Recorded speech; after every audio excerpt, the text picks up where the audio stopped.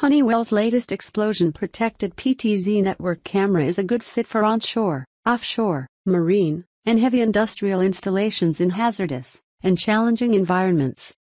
The camera features a 316-liter stainless steel housing, certified for hazardous areas according to ATEX and IECEx and UL.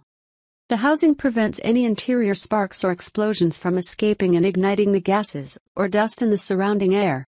The cameras provide extremely crisp video with up to 2 million effective pixels, 30x optical zoom, and true day and night WDR for continuous surveillance, in both hazardous and safe area applications. The camera can be configured to automatically detect and respond to events, such as motion in the scene, alarm inputs, network failure, and camera tampering.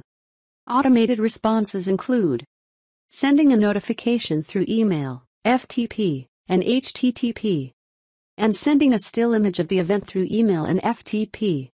Setup can be done through a web client.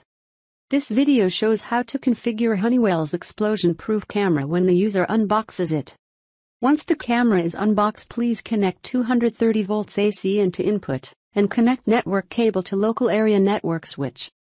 Please note that this camera only works with 230 single-phase AC input.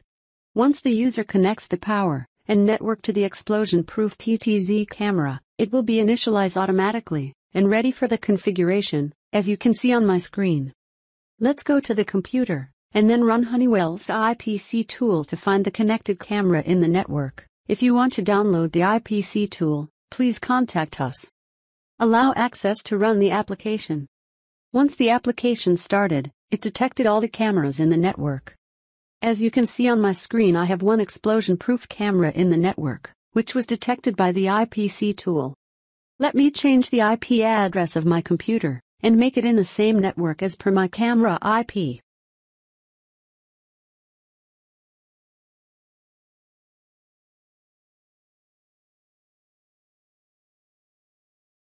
Once both devices are in the same network, open the Internet Explorer and type the camera IP address.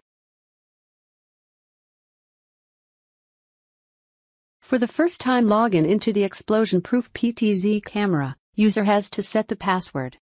Please use the username as admin. Then enter the password and confirm the password, then click on Save to continue.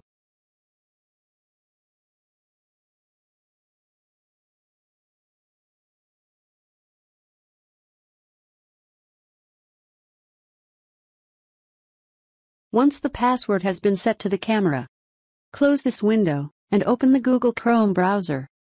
Then type the camera IP address and log in into the camera using new login credentials.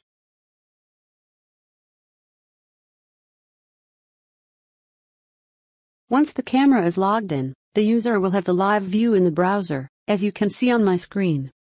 The user can configure all the parameters from the web interface, as well as users can control the PTZ from the web interface. For example, let me show you how we can control camera wiper from the web interface.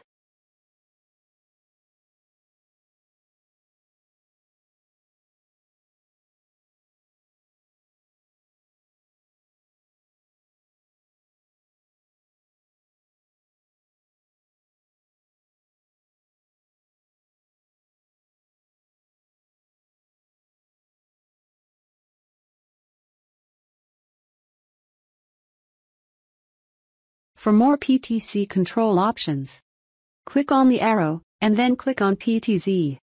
You will have all the control options here.